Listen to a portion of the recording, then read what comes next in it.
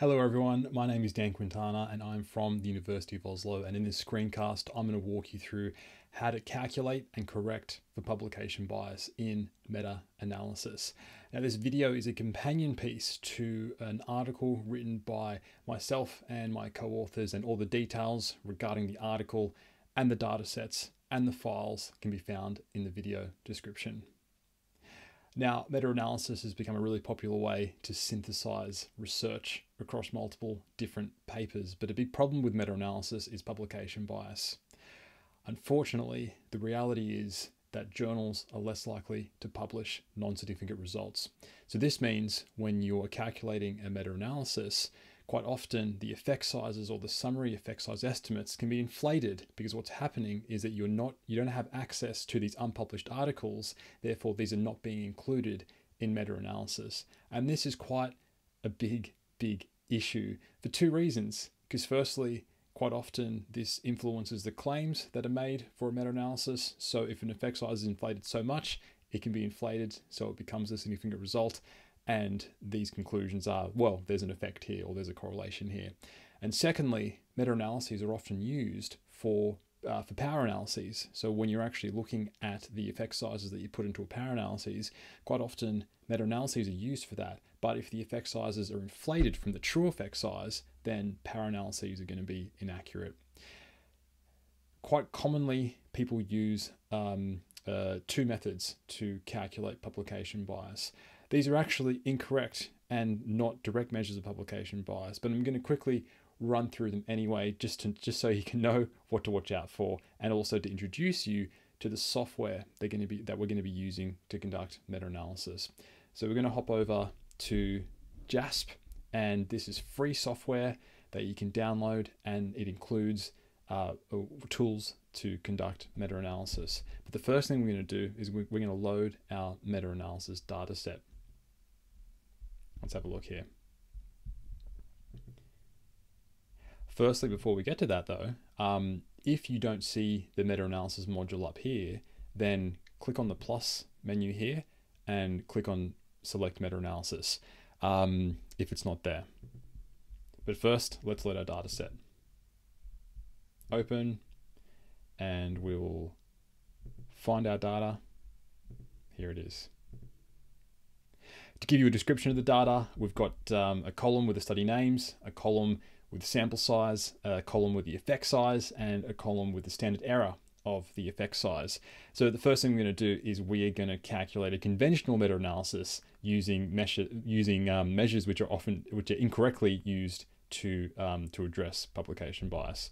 So click on meta-analysis, classical meta-analysis here. Effect size, drag it across there. Standard error, drag it across there. Doing some calculations, but we'll visualize this as well. One way which is typically visualized, or meta-analyses are typically visualized, is via a forest plot. We can see our 18 studies here which report various correlations, and you can see the effects here, and you can see the summary effect size, which is 0.24, which is reflected in the estimate up here. There's also considerable heterogeneity as well for this particular study. Like I said before, there are two ways that people quite often assess publication bias within conventional meta-analysis. And the first way is by constructing a funnel plot. Here, the funnel plot plots standard error against effect size.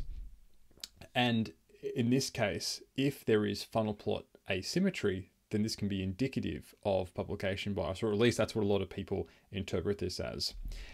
However, if there is symmetry, then there is low risk publication bias.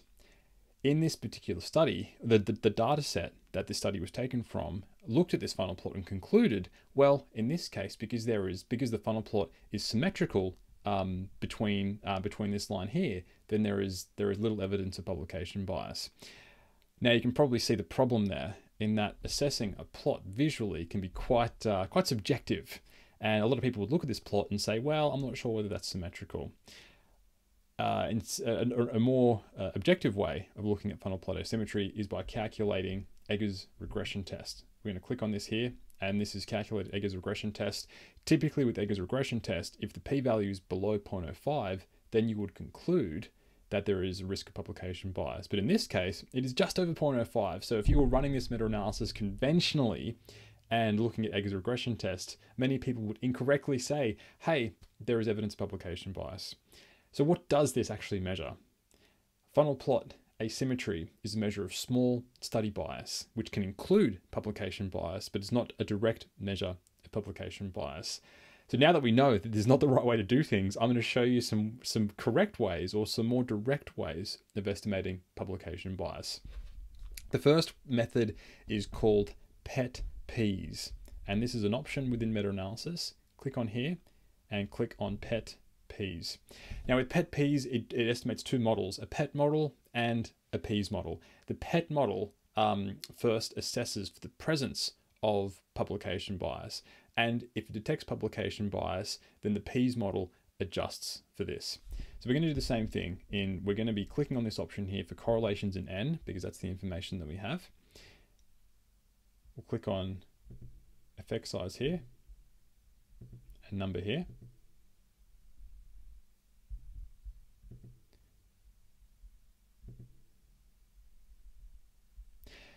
Okay, let's have a look at PET-Ps. So the first model, if this PET model was significant, then this would suggest there is the presence of publication bias. But here, this result is not statistically significant. So given that, then we can actually use this estimate, this PET estimate down here, and this is essentially 0. You can see by this scientific notation here. And we can look at the upper and lower confidence interval.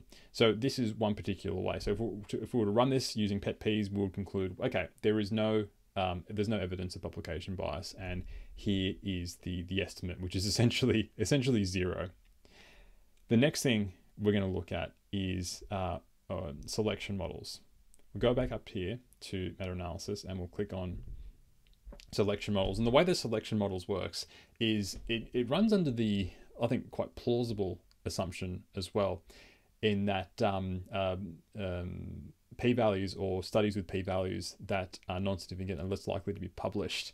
And what selection models does is it actually weights p-values according to how likely these p-values are to be published. So if we would assume that a p-value above 0.05 is less likely to be published, if there are p-values above that, these are given more weight in the model, whereas p-values which are highly likely to be published, such as a p-value of 0.001, is given less weight in the overall model. So we'll do the same thing, correlations in N. We'll click on effect size. We'll click on N, and we'll look at these calculations here.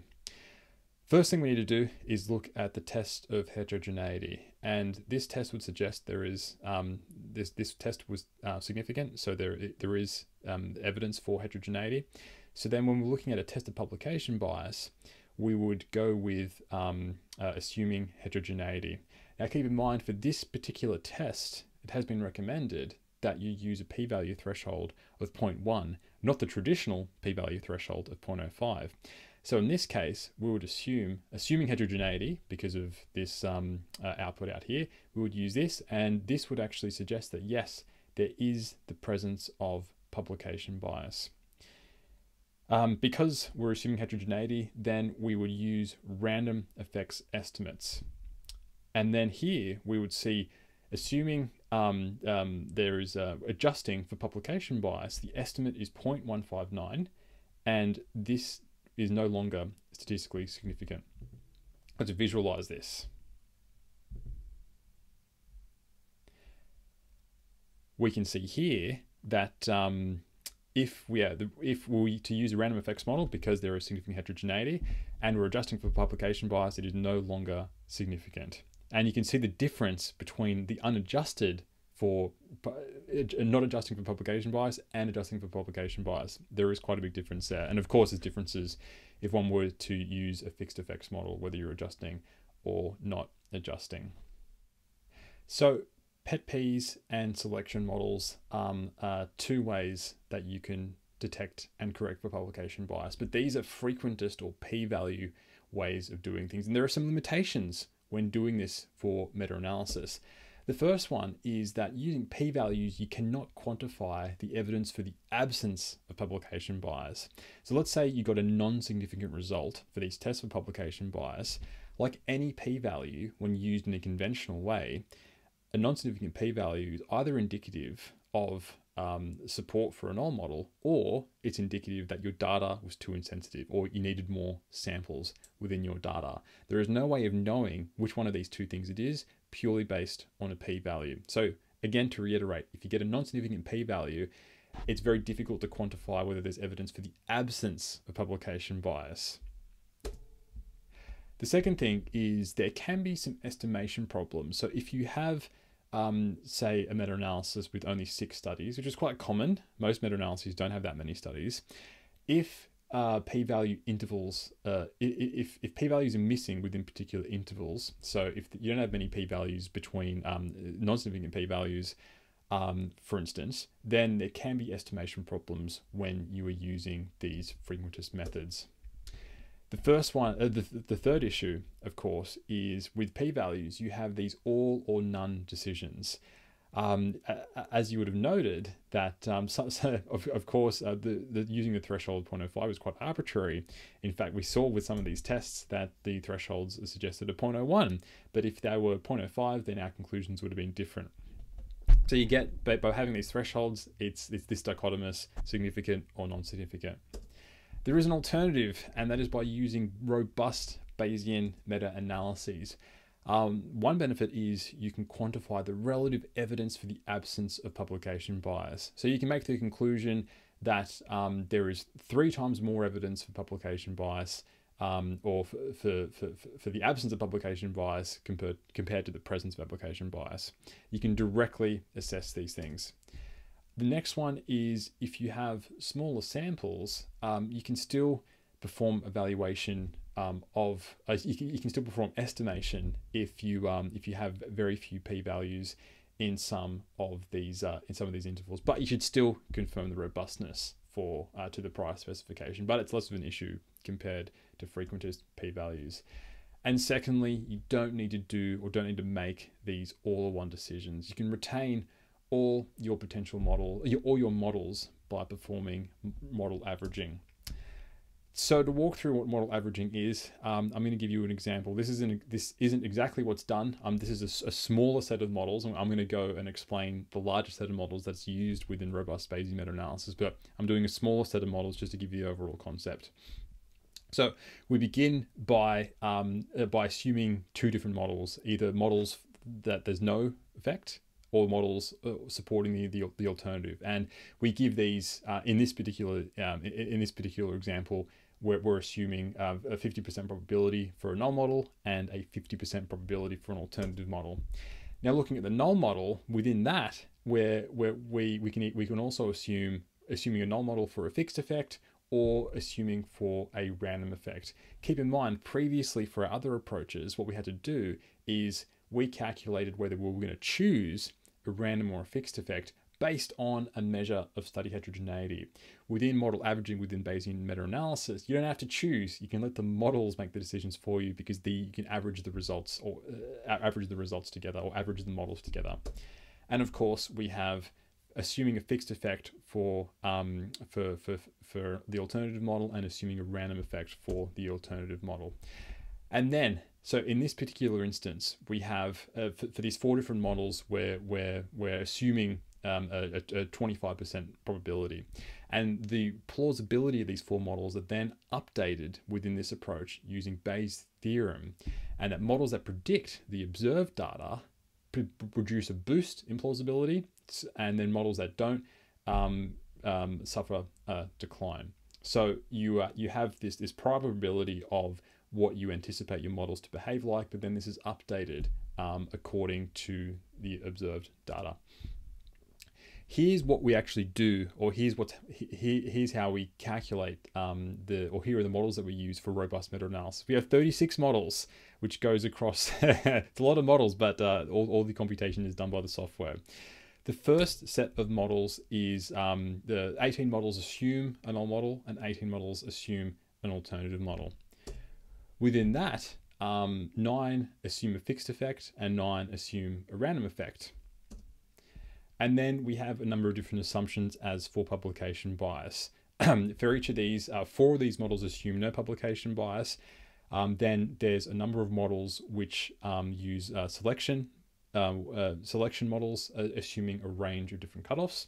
And we also have a PET model and a PEAS model as well. So 36 models in total. And these models are given a set of prior probabilities. These can of course be these can be adjusted if you have if you don't want to use these defaults, but these defaults have been demonstrated to work quite well in simulation studies. Let's go back to JASP, and I'll show you how to run robust meta-analysis within JASP. So we click on meta-analysis up here, and we go to robust Bayesian meta-analysis. As before, you can see our 36 models and the prior probabilities here, which was the same as I showed you before. Typically, what you would do is you would take and you would enter in all your information there as well. But this is computationally very, very expensive, and depending on your system, it can take a long time to compute. It'll happen, but it'll take a very long time to compute. It's not going to be fun watching me stare at the screen for 10 minutes. So what you can do within JASP is you can actually load a model that you fitted previously, and that's what we're going to do. This gives you exactly the same results if you were to wait around, and if you were to use the data using that you can download from the links in the video description, you can do the same thing, but we're just going to skip. And we're going to look at here.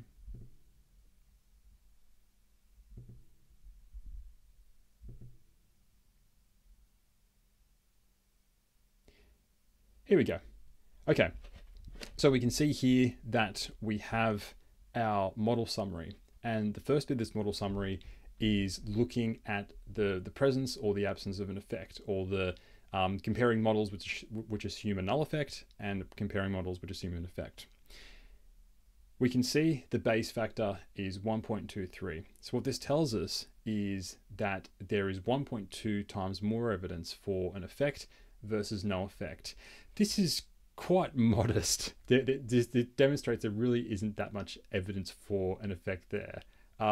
Compare this to the models comparing assuming heterogeneity and no heterogeneity. There is almost 20,000 times more evidence for heterogeneity. So that's something you could bet the house on. There's a lot of evidence there. Looking here at publication bias, remember we had 4 models which assumed no publication bias, and the remainder of the 32 models assumed there was some sort of publication bias. When you compare those 2 models, and when you look at the data, there is over 5 times more evidence for publication bias compared to no publication bias. So that's relatively convincing. That's yeah, 5 times more evidence. That's quite convincing. Here we can see our model averaged estimates. So averaging across all the 36 models, and we can see that the effect size, reported effect size, is 1.95, and we can also see a measure of heterogeneity as well there too. And there's a number of different options for looking and calculating your forest plots as before.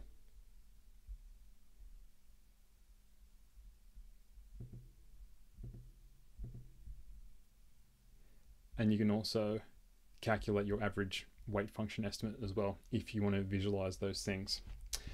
So that is how you can calculate publication bias and adjust for publication bias using a variety of methods. And in particular, there is some limitations to frequentist p-value meta-analyses, but Bayesian or robust Bayesian meta-analyses overcome many of these limitations, so you can create these estimates or these publication bias adjusted estimates. Like I mentioned before, we have this measure here of 1.95 is a measure which accounts for publication bias because we've considered all the models here. Hope this has been useful. Again, for more information, check out the links in the video description.